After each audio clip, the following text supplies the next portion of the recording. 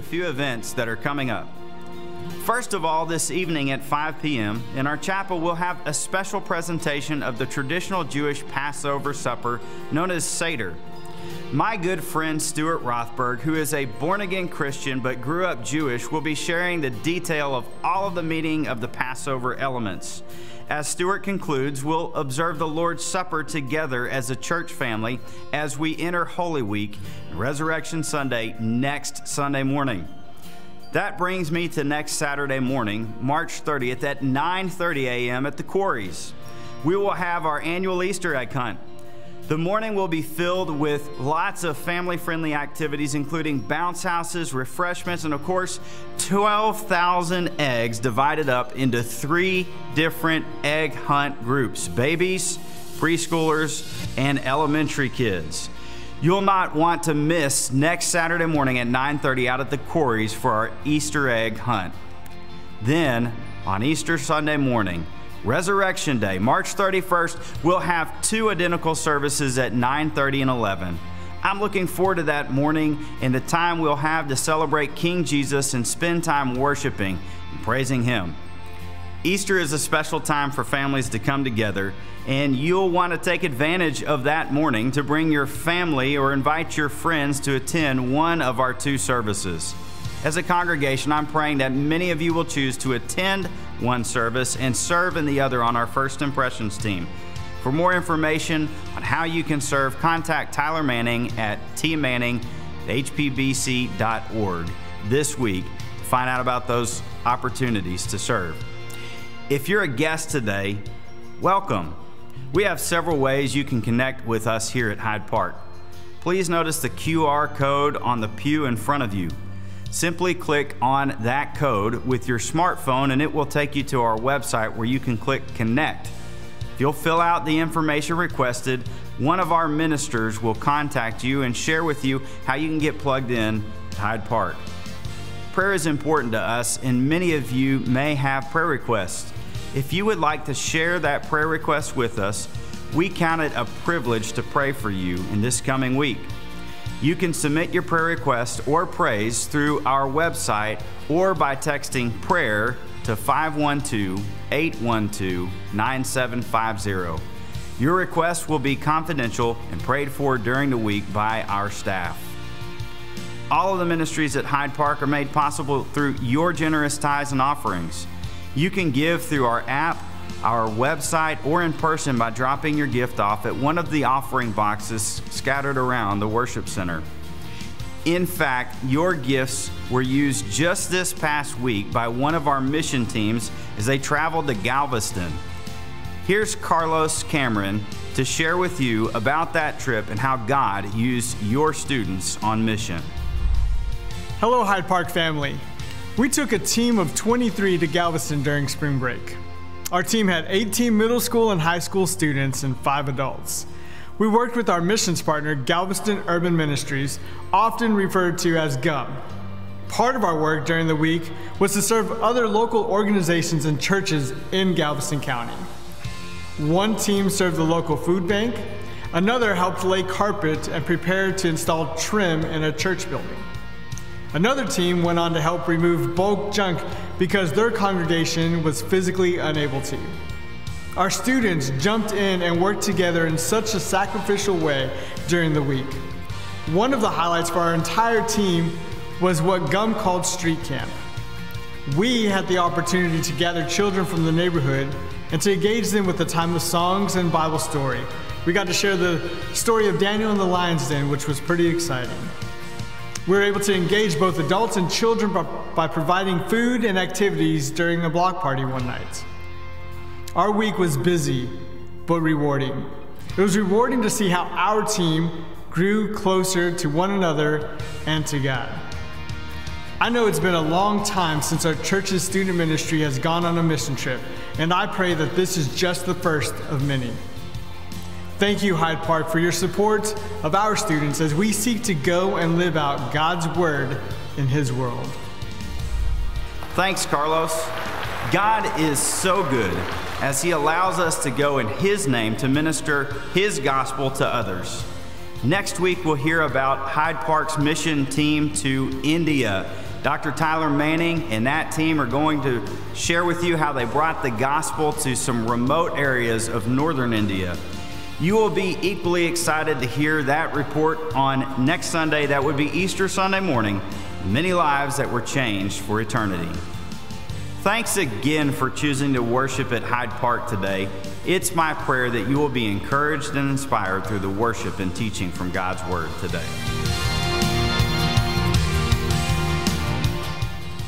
Well, good morning. Great to see you in God's house. What a great day it is to worship the Lord. If you are online, thank you for worshiping with us as we begin this week, as we focus on the Lord's resurrection next Sunday, Easter Sunday. So, the quick reminder I have for you, we have these invitation cards available. Again, Easter Sunday, invite somebody to come to Easter Sunday next week at 9:30 and 11 a.m. There's somebody in your sphere of influence. We all have spheres of influence. It's kind of cool to say. We all have our spheres of influence that you can invite to come to worship with you next Sunday. But we also have our Easter egg hunt on Saturday, 9:30 to 11:30 a.m., where there'll be plenty of eggs and candy. We'll be sharing the gospel, just a great way to connect with family. So invite somebody to that.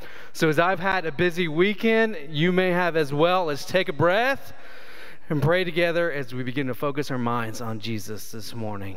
Heavenly Father, how gracious and wonderful, holy, mighty, powerful you are. Lord, we come together this morning to worship you and you alone. Lord, may our focus be you and you alone. May we realize your mighty works, the mighty gift of your salvation, and praise you with all of our hearts. Lord, bless the teaching of your word so that it connects to our lives as we try to live it out this week. It's your name I pray. Amen. Amen. Thank you, Pastor Mike. Good morning, everybody. Let's stand together, go to the word of our God, and singing about our coming Messiah. Malachi 4, verse 1 says, "For behold, the day is coming, burning like a furnace, and all the arrogant and every evildoer will be chaff. And the day that is coming will set them ablaze, says the Lord of hosts, so that it will leave them neither root nor branch. But for you who fear my name, the Son of Righteousness will rise with healing in its wings, and you will go forth and skip about like calves from the stall, and you will tread down the wicked, for they will be ashes under the soles of your feet on the day which I am preparing for you, says the Lord of hosts. Behold, I am coming to send you Elijah the prophet before the coming of the great and terrible day of the Lord." Amen, church. Let's put our hands together.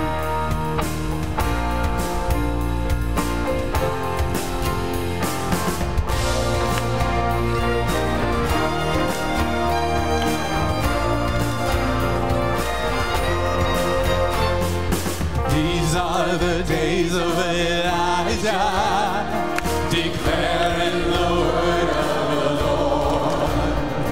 And these are the days of your servant Moses, righteousness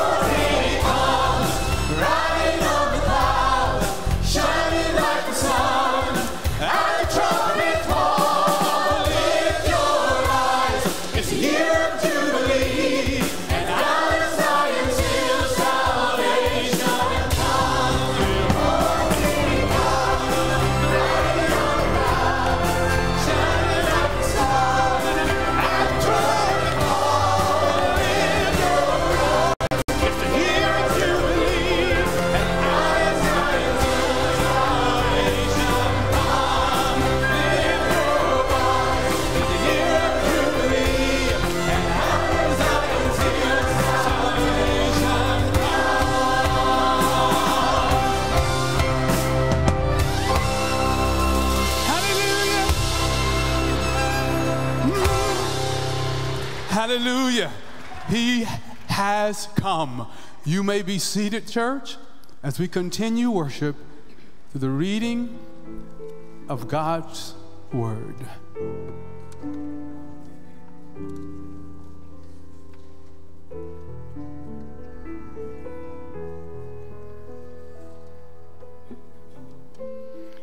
First Corinthians 15:54. But when this perishable will have put on the imperishable, and this mortal will have put on immortality, then will come about the saying that is written, death is swallowed up in victory. O death, where is your victory? O death, where is your sting?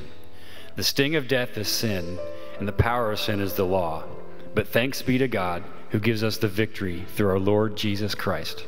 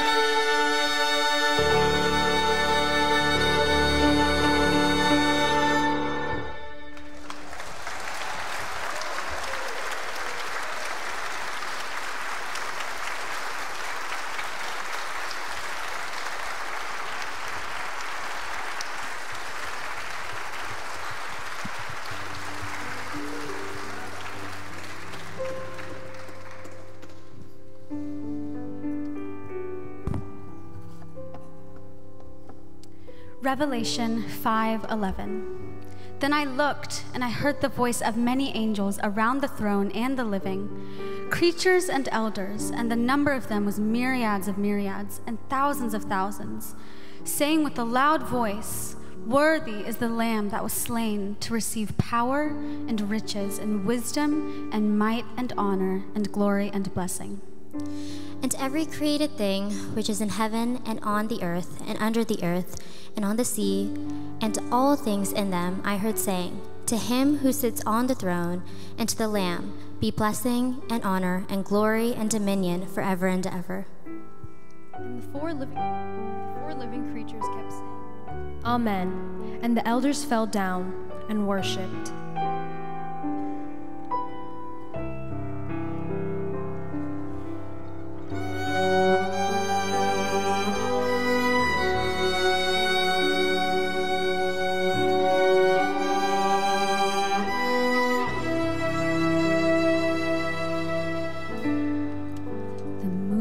Stars they wept, the morning sun was dead, the Savior of the world was fallen.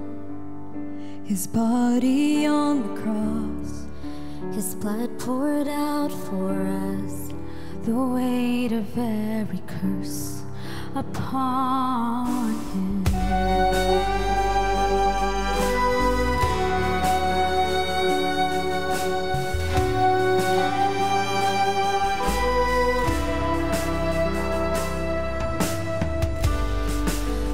Final breath he gave as heaven looked away. The Son of God was laid in darkness. A battle in the grave, a war on death was waged. The power of hell forever broken. The ground began to shake. The stone was rolled away. His perfect love could not be overcome. Now death, where is your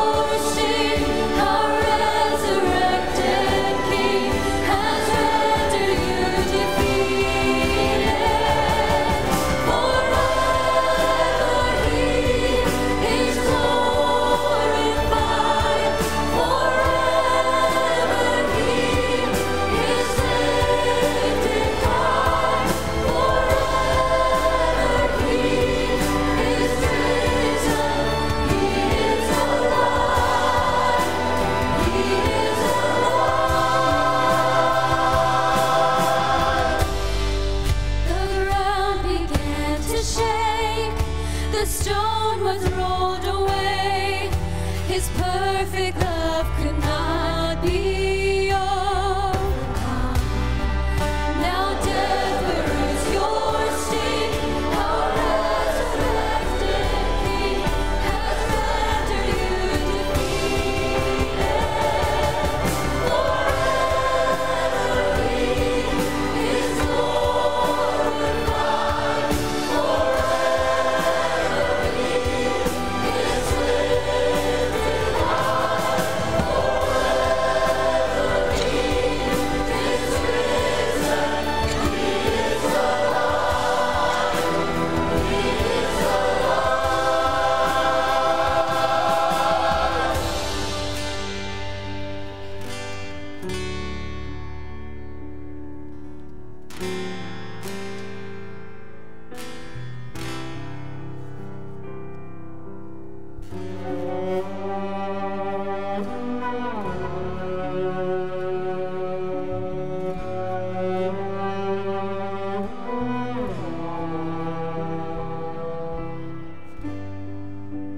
We sing hallelujah. We sing hallelujah. We sing hallelujah. The Lamb has overcome. We sing hallelujah. We sing hallelujah. We sing hallelujah. The Lamb has overcome. We sing hallelujah. We sing hallelujah. We sing hallelujah. The Lamb has overcome. We sing hallelujah. We sing hallelujah. We sing hallelujah. The Lamb has overcome. We sing hallelujah. We sing hallelujah. We sing hallelujah. The Lamb has overcome.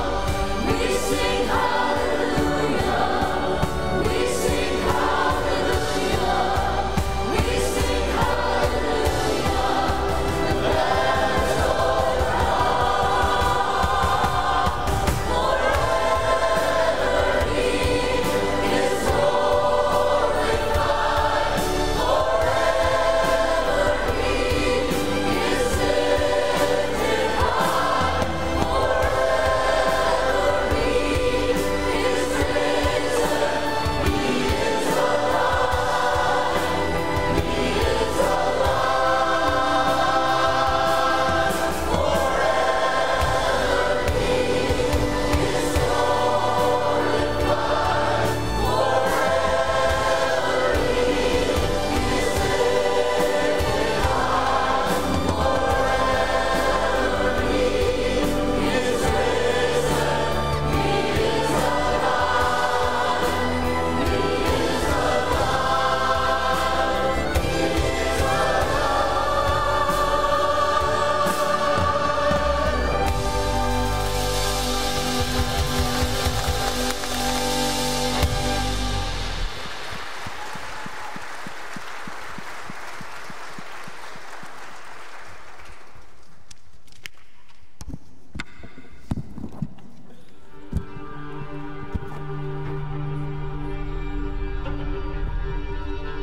There exists a love far greater than we will ever understand.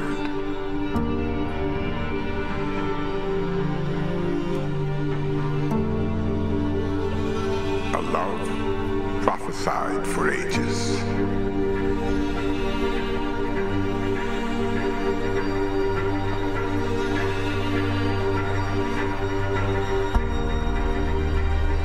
Sent to disrupt the reign of darkness.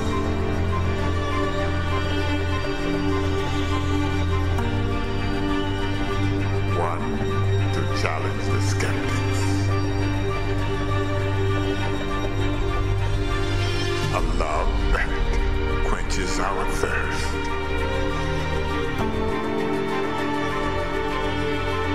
Seeks after the sick.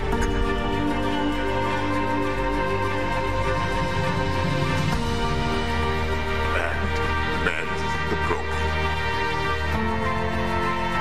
love that came to our rescue. Despite our betrayal and our denial, he bore the weight of our sin. Facing death by being nailed to a cross.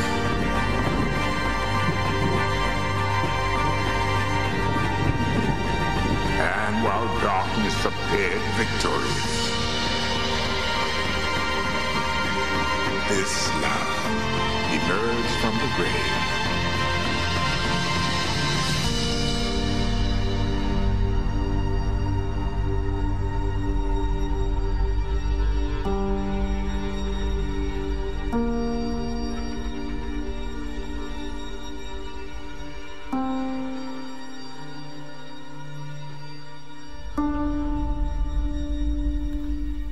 Morning, church family. Hope you are having a blessed Palm Sunday. So glad that you could be here to worship with us today. Those of you joining us online, we are so glad you could be here.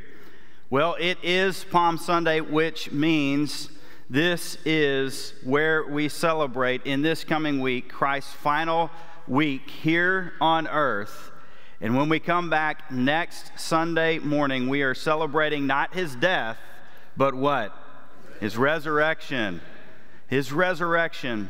You know, the video ended with John 15:13. Jesus said, "Greater love has no one than this, that he lay down his life for his friends."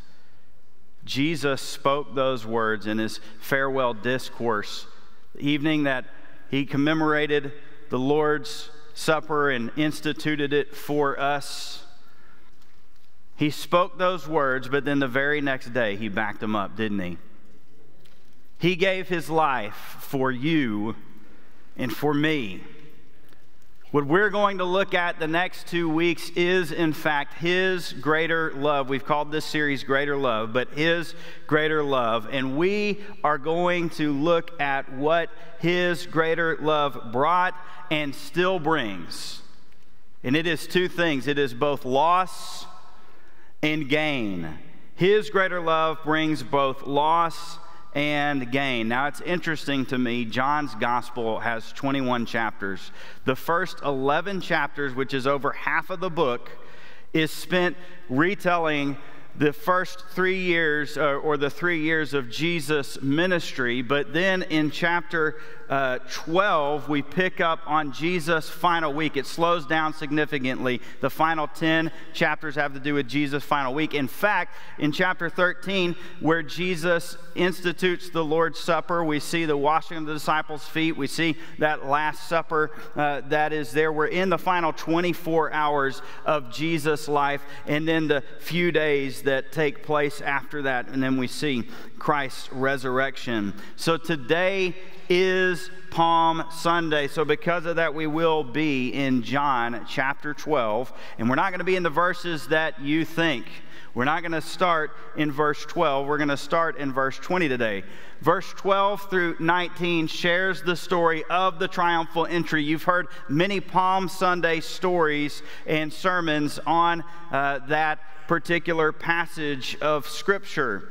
As you are familiar with that, you know a large crowd greeted Jesus. You'll remember from the Synoptic Gospels how the people would lay their cloaks on the ground, and they had palm branches, and they were waving those above Jesus as he walked by, and they were shouting at him. Now remember, I want you to think about this on Friday. They are also shouting at him on that Good Friday, are they not?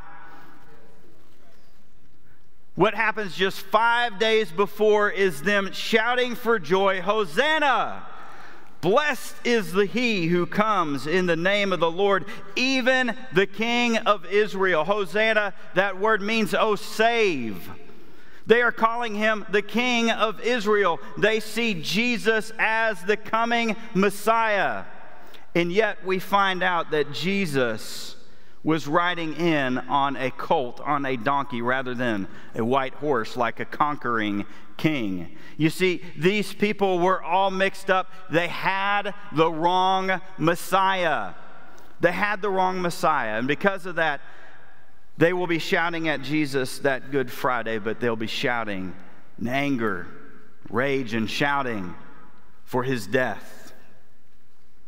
So it is with that in mind that we do celebrate Palm Sunday. Jesus, by the way, riding in on that colt, fulfills Scripture about him. Zechariah 9:9 says, "Rejoice greatly, O daughter of Zion. Shout aloud," which they did, "O daughter of Jerusalem. Behold, your king is coming to you, righteous and having salvation in him, humble and mounted on a donkey, on a colt, on the foal of a donkey." He fulfilled that Scripture, amen? They had the wrong Messiah, though. Here's why. In verse 10, the very next verse in Zechariah 9, it ends with this: "He, the Messiah, shall speak peace to Jerusalem," right? To the nations, it says. They got it wrong. They thought that the Messiah would come for the nation state of Israel. That is not who he came for. He came to speak peace to the nations. His rule shall be from sea to sea, from the river to the ends of the earth. When Jesus was resurrected and he gives the Great Commission, he says, make disciples of how many nations?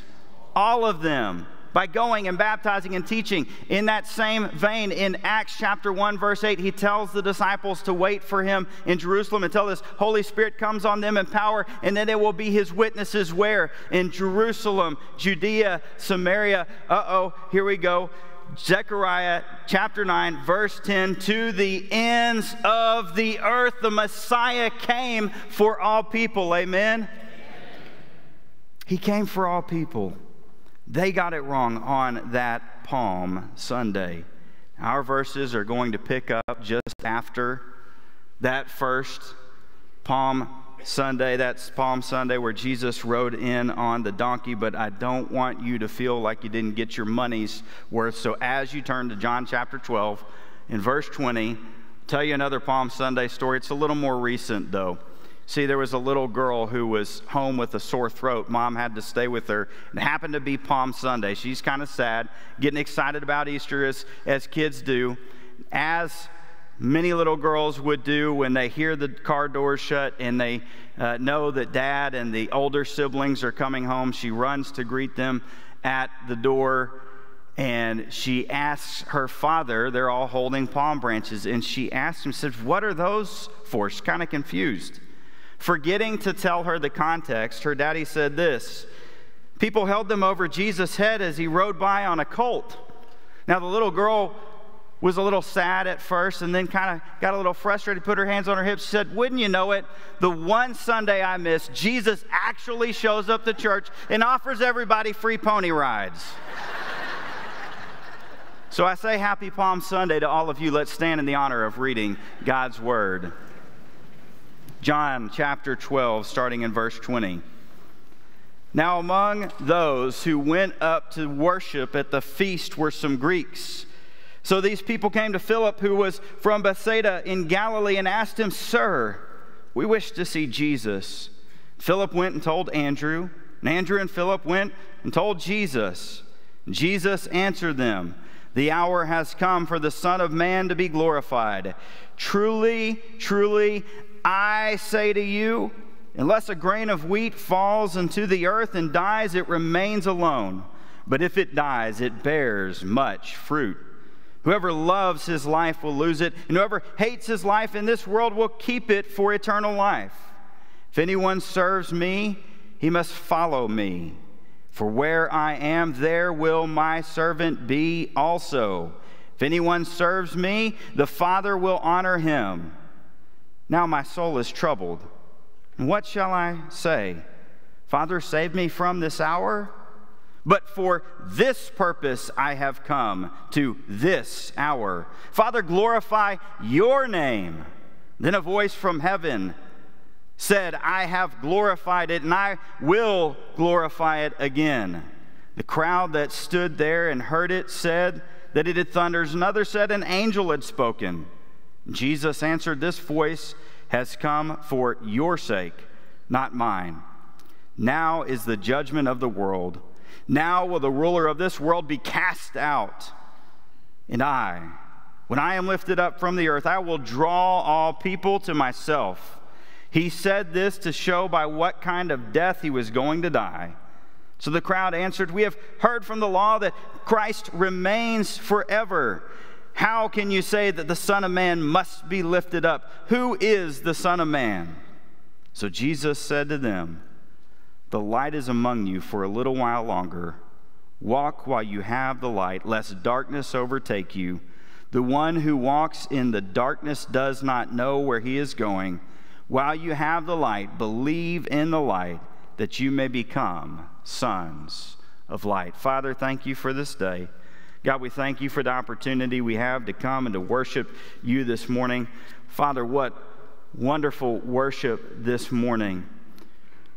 Already celebrating our resurrected King, King Jesus.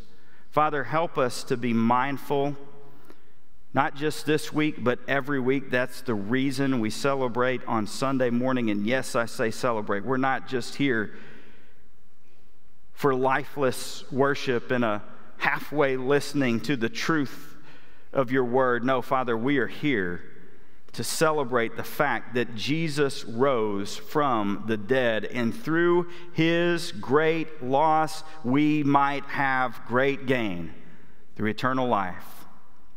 So God, we ask that you would speak through me into the hearts of the people. You tell us in your word, it's your Holy Spirit who is our counselor and our teacher. Father, as we read the words of Jesus just a moment ago, I pray that you would draw all men unto yourself. Make our hearts in unison with yours. Give us a heart for the mission to which you've called us. Thank you, Father, for your greater love. It's in your Son, Jesus' name we pray. Amen. You may be seated. We're going to look at our loss first. Our loss in verses 20 through 26. Let me say this to you about our loss. His greater love means losing our lives to him. His greater love means losing our lives to him. In a moment, he's going to talk about his loss. The first thing that he does is address our loss.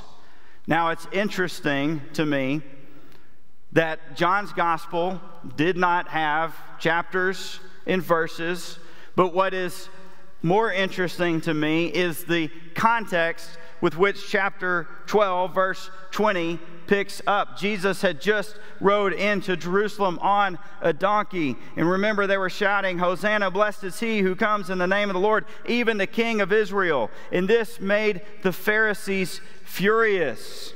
So verse 19 tells us this: "So the Pharisees said to one another, 'You see that we are gaining nothing.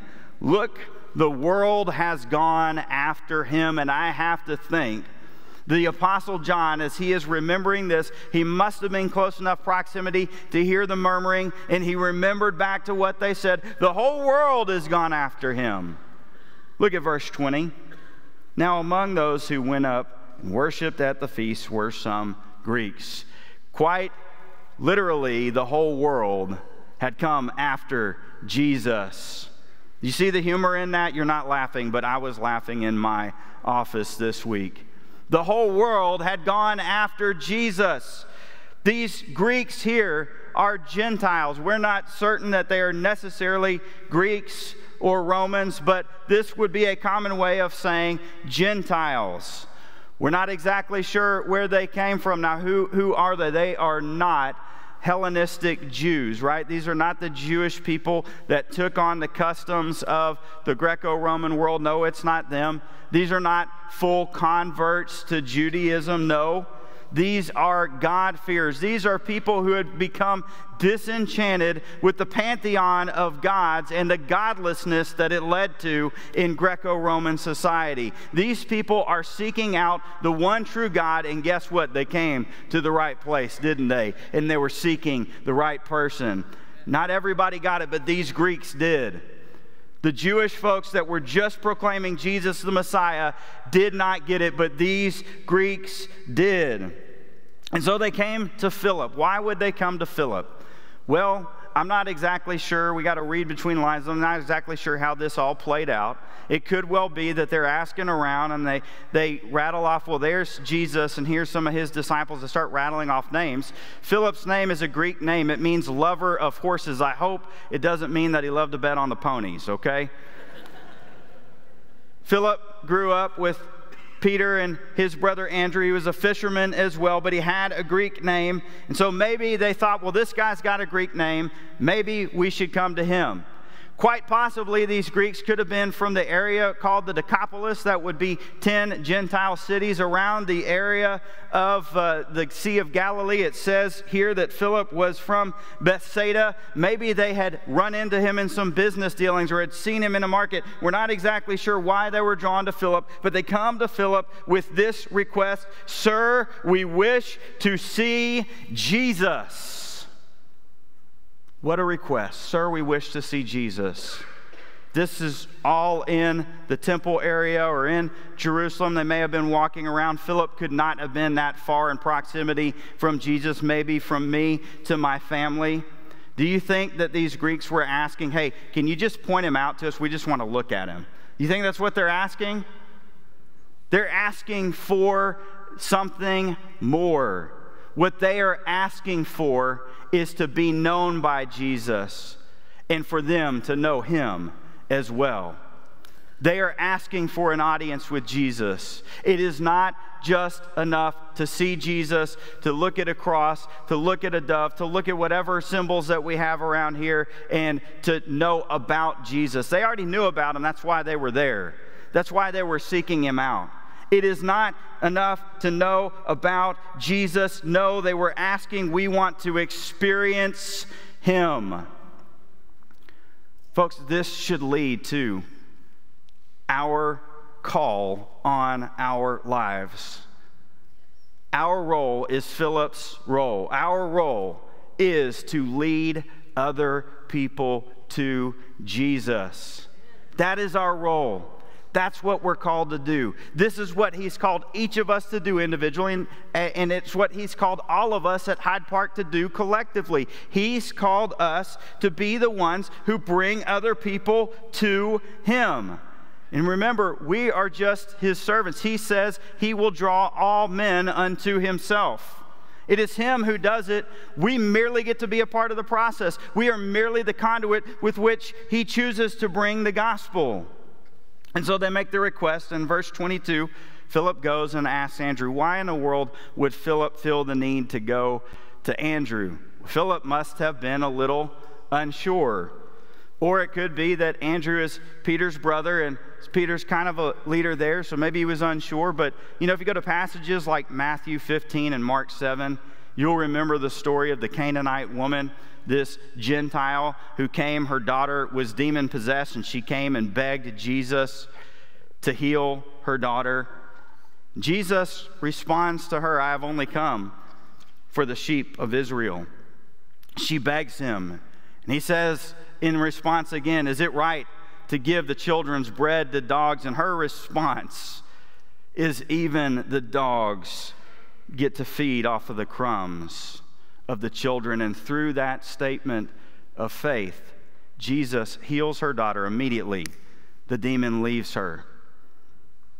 So maybe they're thinking back to that. Maybe Philip's thinking back to, well, you know, Jesus said he really only came for us. I don't know if I should bother the teacher, the rabbi, with this. We're not sure exactly why. Or maybe Philip just wanted a buddy in case it was the wrong thing. But he and Andrew go and they make the request to Jesus. And it says that Jesus said to them, I like to think that the Greeks were right alongside of them. But in verse 23, it says, Jesus said to them, to Philip, to Andrew, to the Greeks, to all those who could hear, the hour has come for the Son of Man to be glorified. The hour has come for the Son of Man to be glorified. This is an interesting statement here. The hour has come. See, if we were to go back to the beginning of this gospel in John chapter 2, the wedding of Cana, the very first miracle that Jesus performs and allows his public ministry to begin. Remember, his protest to Mary is, my hour has not yet come. Yet she asks him, and so Jesus does what God has called him to do, and he performs that miracle. In fact, Jesus' hour had not been come. It's the commentary that John mentions over and over in his gospel, that the hour had not yet come. And now the time has come for the Son of Man to be glorified. Why? If they just merely want to meet him, these Gentile people, why would Jesus say, well, now all of a sudden my time has come? Well, he already addressed it in John chapter 10. The great chapter where Jesus is the good shepherd. Remember here what it says in verse 16 of John chapter 10. I have other sheep that are not of this sheep pen. I must bring them also. They too will listen to my voice, and there shall be one flock and one shepherd. Friends, we get to celebrate the Lord's Supper tonight at 5 o'clock. I have my Jewish friend, Stuart Rothberg, coming. He is going to share the Seder service, what this Passover meal means, the foreshadowing of all that Jesus would do for us on Good Friday and his resurrection that would be coming on that Sunday. I'm really excited about it. But had Jesus not been here for all people, had he not had in mind to make us all one, my friend would not be here with us tonight because we're all Gentiles in here. I am grateful that Jesus, seeing that the whole world was coming after him, as these Pharisees had pretty much prophesied about Jesus just moments before, came to fruition. Jesus realized that his hour finally had come, that the Son of Man may be glorified. How is he going to be glorified? We'll see that in the verses to come. Jesus continues on in response to the request to meet him. And he says, truly, truly, I say to you. Anytime you see that in Scripture, when he says, truly, truly, I, Father, Spirit, and Son are all in agreement. Unless a grain of wheat falls into the earth and dies, it remains alone. But if it dies, it bears much fruit. What is Jesus talking about? Kind of going into this like little mini parable, this illustration that he has of a little grain of wheat. If you've ever planted seeds in the ground, what happens? They go into the ground, they're buried. But if you water them and you give them sunlight, what happens? It shoots up. Tomato plants, we've had those in our house before. It shoots up, it grows, and what does it happen? It bears fruit. Not just one tomato, hopefully, but dozens and dozens of tomatoes off of that tree. Jesus has a dual meaning, I believe, behind giving us this little illustration of the seed going and dying so that there can be life. What does that sound like? Does that sound like the events that take place from Friday to Sunday? Amen? Is he a firstborn among the dead? As the Word of God tells us, Jesus is the firstborn among the dead. But he's talking also not about just his sacrificial death, but the demands of discipleship here. What does it cost us to follow Jesus? If we ourselves are that grain of wheat, we must die so that others can live as well. We must die not in the sense that Jesus did, but we die to ourselves in our will, because myself and my will is all about me. I ain't worried about none of the rest of you. We must die to ourselves so that we can live for Jesus, and Jesus can live for us and through us and in us so that we might bear fruit. You see this truth played out earlier in Jesus' ministry. In Luke chapter 9, verse 23, whoever wants to be my disciple must deny themselves and take up their cross daily and follow me. There's that death of the seed so that others may have life. When he says take up your cross daily, it is not something that we should take lightly. It would be thought insane in Jesus' day. Any ladies in here have a cross around your neck, wearing it as jewelry? That was a picture of death, and we know that.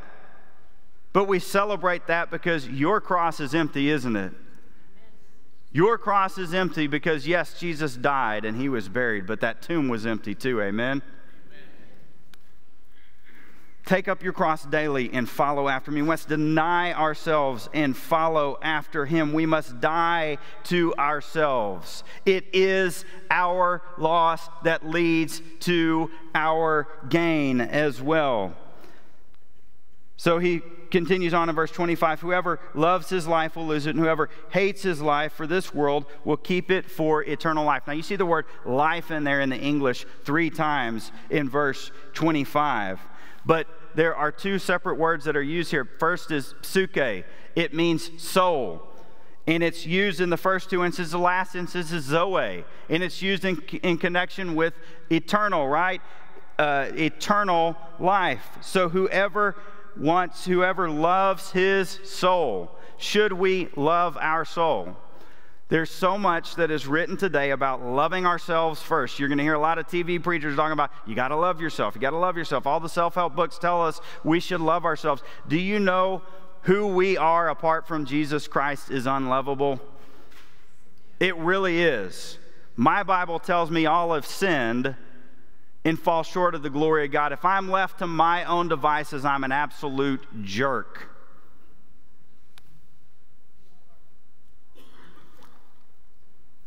So he says again, whoever loves his soul loses it. Is that true? The wages of sin is what? Death.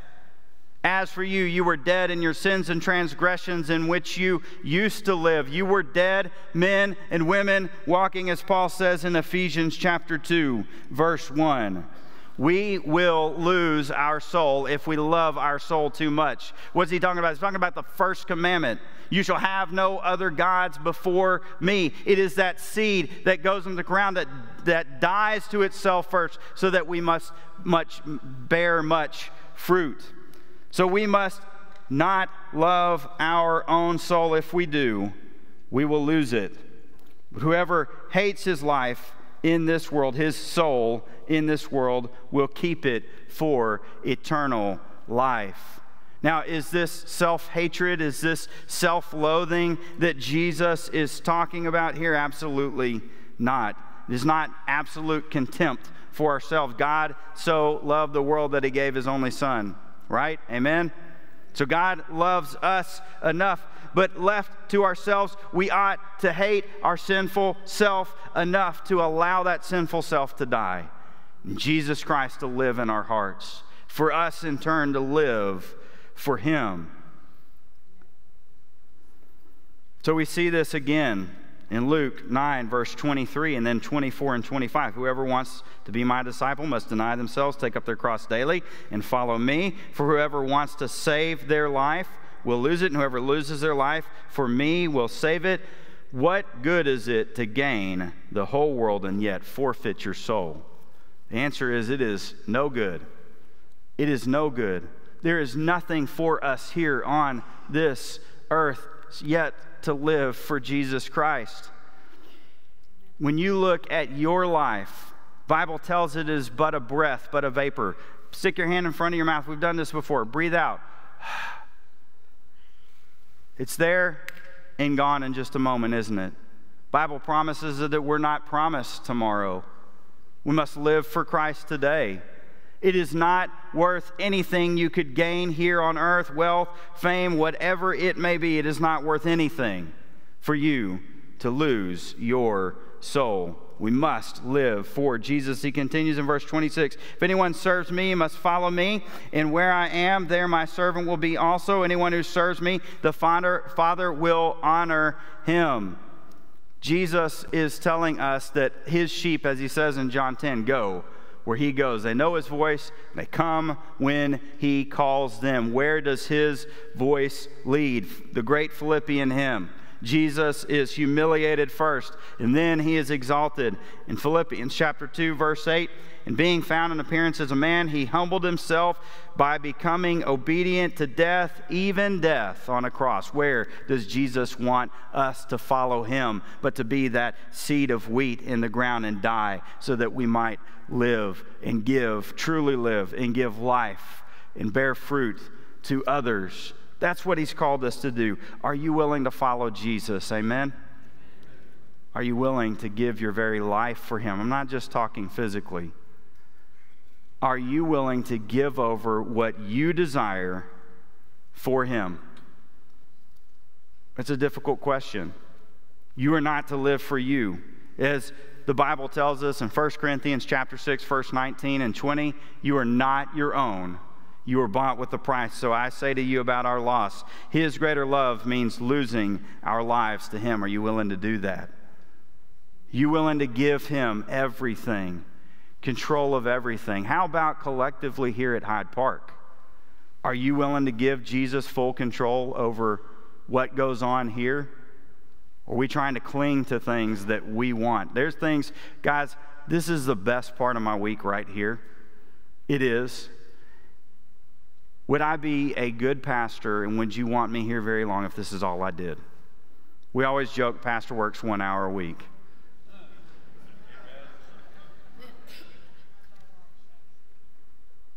Would I be the pastor God's called me to be if I didn't do the other work, leading lay people, leading staff, leading the change that needs to happen so we can reach the people that we need to reach, counseling, pastoring, caring?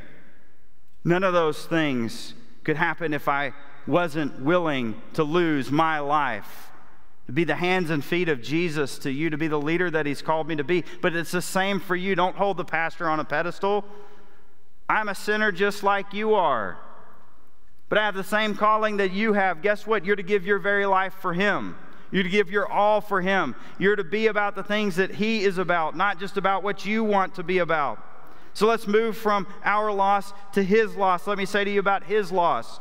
His greater love requires losing His life, paying for our sin. His greater love required losing His life, paying for my sin and for your sin. Now, Jesus echoes passages like Matthew 26:39 when He's praying in the Garden of Gethsemane here in verse 27. Now my soul is troubled. Absolutely. He knows what's coming. He knows His hour has come. That hour means that He must give His very life. That is the loss that we're talking about here. His soul is troubled. What shall I say? Father, save me from this hour. But for this purpose I have come to this hour. Father, glorify your name. Oh, that it be so for you and for me. Would we, as Hyde Park Baptist Church, say, it's not about me. Father, glorify your name. Father, glorify your name in me. Father, glorify your name in Hyde Park.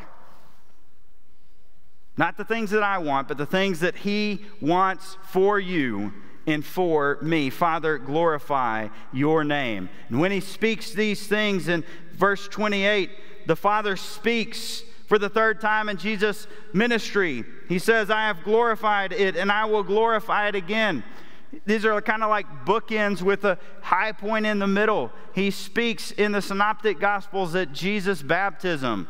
He gives His approval there. He gives His approval at the transfiguration. That's a turning point where Jesus turns His face and sets it like stone to Jerusalem. And He speaks here. Why does He do it? The crowd is confused, it says.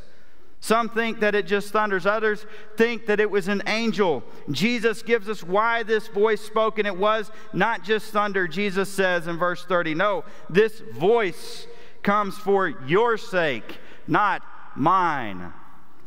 Do you believe that if God would speak in an audible voice for those people's sake and not for Jesus' sake? So this is the spoken word of God, amen? Don't you believe then that our God is big enough? That all of the written word of God, Genesis 1:1 to Revelation 22:21, that it is all for our sake, not merely His own, amen? That's why we are told that all Scripture is breathed out by God and useful for teaching, rebuking, correcting, and training in righteousness so that the people of God may be thoroughly equipped for every good work. God allowed His voice to be heard so that people would know who Jesus is. Who is He? Verse 31. Now is the judgment of the world. He's the one that's coming in judgment of the world. Now will the ruler of this world be cast out. Who's going to do it? Who's going to do it, and how's it going to happen? He tells us in verse 32 and 33, and I, when I am lifted up from the earth, I will draw all people to myself. Jesus will do it. Jesus is the one who will cast Satan out. Jesus is the one who ultimately defeats him through his sacrificial death on his cross and his resurrection that Sunday morning. So it says here in verse 32, when I am lifted up. Now the word there in the Greek is ek. It can mean lifted up or out from. And I think there is a dual meaning here. Now John tells us in verse 33, Jesus said this to show the kind of death that he was going to die. But I think it's a Friday and a Sunday meaning. Friday meaning, yes, he will be lifted up. He's talking about he's going to die on the cross. He's letting them know. He's speaking of his loss. He spoke about our loss, what it cost us to follow him. Now he's telling us about his loss. But his loss in being lifted up from the earth also leads to his great gain as well. Because 3 days later, on that Sunday morning, he was lifted out from the earth as well. Amen?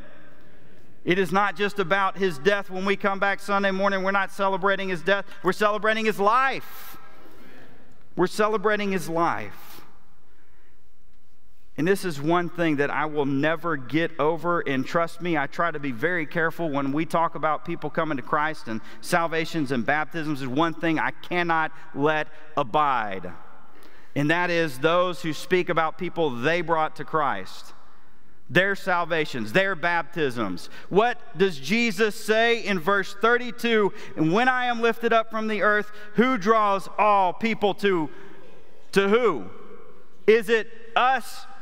Drawing all people to us, Hyde Park? Should we be worried about growing Hyde Park, or should we be worried about growing Christ's kingdom? Amen? We're merely the conduit. It is not even about us leading people to Jesus. Yes, he uses us, but Jesus says here unequivocally, I will draw all men unto myself. That is his role. It is his right. It is his privilege, because he's the one that did the work. He's the one who suffered and died for your sin, my sin. As it's been said, we're just one beggar showing another beggar where they can find bread. There should be no arrogance in us. So his greater love required losing his life, paying for our sins. Wages of sin is death. There's some great news, though. The gift of God is eternal life through Christ Jesus our Lord. His loss means our gain, doesn't it? Think about that, folks. The great disparity of his death for our life. Our sin for his righteousness. Don't get me started on us that when we think we're righteous, we're not. We're standing here naked in our sin, and Jesus comes and he clothes us in his righteousness. It's still his robe with which he clothes me. It's never mine. I'm just using it. By the way, anything we own, we're merely stewards. The earth is Lord's and everything in it, the world and all who dwell in it, everything we have, including Christ's righteousness, it's his, not ours. It's his, not ours. So we move from his loss to the light, and I'll say to you, his greater love allows you to become children of light. His greater love allows you to become children of light. The people are a bit confused when he says that he's going to be lifted up. They figured he might have meant his death, and so the people in general are questioning him. They said, we've heard from the law that Christ remains forever. What are they talking about? It's never mentioned in the Torah or in the Pentateuch, the first 5 books of the Bible. No, they're meaning the whole of the Old Testament, and it is mentioned there that the Messiah would reign forever. We see this in 2 Samuel chapter 7, verses 12 through 13, and then verse 16. God is making promises to David, but he's making promises not about David or about Solomon or somebody else that physically came through the line or just the line in general. No, he uses singular here when he says he, and he's talking about Jesus. He says, when your days are over and you rest with your ancestors, I will raise up from your offspring to succeed you, your own flesh and blood, and I will establish his singular kingdom. He, singular, Jesus is the one who will build a house for my name, and I will establish the throne of Jesus' kingdom forever. That's what he's talking about there. Amen? Your house, your kingdom, David, will endure forever before me. Your throne will be established forever. But it was through Jesus. Jesus' throne would be established forever, not the way that people saw it. They got the wrong Messiah. They didn't realize that Jesus would come in meekness, that he would come as a suffering servant, that he would come to be that ultimate sacrifice. No, they didn't get it. So they said, who is the Son of Man? And Jesus, in answering their question, doesn't answer their question maybe the way that they would want it, but he answers it the way that the true Messiah came. He says this, the light is among you for a little while longer. Walk while you have the light, lest darkness overtake you. The one who walks in the darkness does not know where he is going. Folks, there are so many people. We want to hold everybody accountable out in the world for all the sin that they're committing. We want to say shame on them. They don't know their left hand from their right hand. They're groping in the darkness. We're to point them to the light. Jesus said already in John in chapter 8, then in chapter 9, he says, I am the light of the world. If these people had picked up on it, Jesus is speaking of himself. He's saying, I'll only be with you a little while longer. And that would be true because physically he would die 5 days later on that cross. His light physically would only be with them for a little while. But here's the scary thing, folks. Do you know what Jesus tells us in the Sermon on the Mount, Matthew 5, verse 14? Even though that light is physically gone, he said, you yourselves are the light of the world. Scary to me because I know who I am in my own. I hate my own soul left to its own devices because I know it leads to eternal life. Amen? Are you to that point? Are you to that point where you say it doesn't matter about me, it matters about Jesus? I'm going to give my life to him. It is scary because he is living in and through us. Do people see Jesus in you? Do people see Jesus in you? I'm going to hit myself here in the way you drive. Right? How about the way you conduct yourself in the office, or with your kids at home, your spouse, your in-laws, neighbors, friends? That light would be there only for a little while, but that light continues on through you and me. And he finishes in verse 36, while you have the light, believe in the light, that you may become sons of light. There it is, folks. Believe in Jesus. Believe in him. Jesus is the light. He is the light if we merely believe in him. John 3:16, for God so loved the world that he gave his one and only Son, that whosoever what? Believes in me will not perish, but have everlasting life. Yes, he is that life. He's giving that invitation to believe in him. And that believe is a continuance of believing. It is not just once, it is always believing in him. His greater love allows you to become children of light. Are you a child of light? And if you are a child of light, are you letting that light shine as Jesus gets into in the Sermon on the Mount, like a city on a hill? Are you shining in the darkness so that others can see Jesus in you? Jesus again said, I'll draw them into myself. You got to be ready to receive them. Finally, this is what you need to understand from all of this today. His greater love brought loss to him, but eternal life to you. His greater love brought eternal life to you. His greater love brought loss to him, but eternal life to you. Are you grateful for his loss that would be your gain? Are you grateful for his greater love? And if you are, then you've already lost yourself and you're living for him. In a moment, we're going to have a time of invitation. In that invitation, I want to give you an opportunity to come just like last week and every week. If you need to get right with Jesus, you can do it right where you are, but this is always open for you. Several other pastors and myself will be here down front. If you need prayer, we want to pray with you. And if you need prayer and you're watching online, you can text us to 512-812-9750. And if you want to receive Jesus, just text the word Jesus to that same number, 512-812-9750. And if you need Jesus and you're in this room, don't walk, run. Run. Let me pray with you. Let us rejoice with you that you are ready to believe in him, to receive He who is the light. Join me as we pray. Father, we thank you for this day. Thank you for the opportunity we have to come before you. Thank you for your Son, Jesus Christ. God, we thank you for allowing us to be in your presence today. God, we pray that we would see your great loss and make that eternal life-changing decision that we're ready to lose ourselves so that we might gain you, the life that you've promised to give us, the light that you've promised to give us for all of eternity. Bless this time of invitation, Lord. In your Son, Jesus' name we pray. Amen. Let's stand. For the broken, for the weary, for the helpless, so in need, for the outcast, for the guilty, come and lay down everything. The presence of the Lord is here.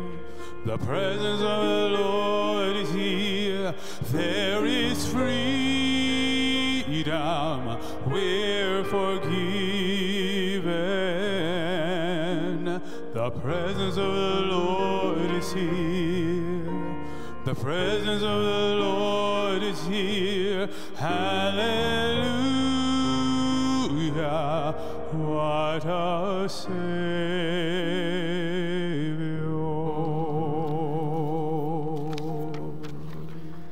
Let me just share with you all, just you be seated for just a moment. Do not forget, today, 5 o'clock in the chapel, we're going to have a special Seder service. I promise you, Stuart is amazing. You're going to enjoy it. Please come back. We would love to have you here this afternoon at 5 o'clock, and then we'll celebrate the Lord's Supper as we have in the past on Palm Sunday evening together, and I'm really excited about that. Also, please don't forget, I want every one of these invitation cards gone today. Grab as many as you can. When you go out to lunch today, you see a young family, invite them to the egg hunt, which is out at our quarries next Saturday morning at 9:30, and then please, please, please, I pray that you will consider coming and bringing someone with you next Sunday morning at either 9:30 and 11. I pray that you've had these opportunities all these weeks to either serve in one and attend in one. I pray that if you are willing to come, that you would consider coming and serving and attending. And then also, I need some of you, not all of you, because it'll be really weird if it's super full at 9:30 and nobody's here at 11. But it'll be equally as awkward if nobody hears it at 9:30 and everybody brings their friends at 11. So you pray about it. I'm praying that God's going to work it all out. But I pray that we have two great crowds next Sunday at 9:30 and 11. Let me leave you with this. The Lord bless you and keep you. The Lord make his face shine upon you and be gracious to you. The Lord make his face turn towards you, give you peace. Go and give his greater love to someone else this week. Y'all have a great week. As we come to the close of our service today, I pray you have sensed God's love for you. In addition, I hope you know that we care about you and we would be honored to pray for you and talk with you about your personal relationship with Jesus Christ. He truly does love you and cares about you and your journey in life. So once again, you can text prayer to 512-812-9750 for prayer, or if you'd like more information about who Jesus is and how to begin a relationship with him, you can text Jesus to that same number. That's 512-812-9750. I hope you have a great week, and we're looking forward to seeing you again next week, either in person or online.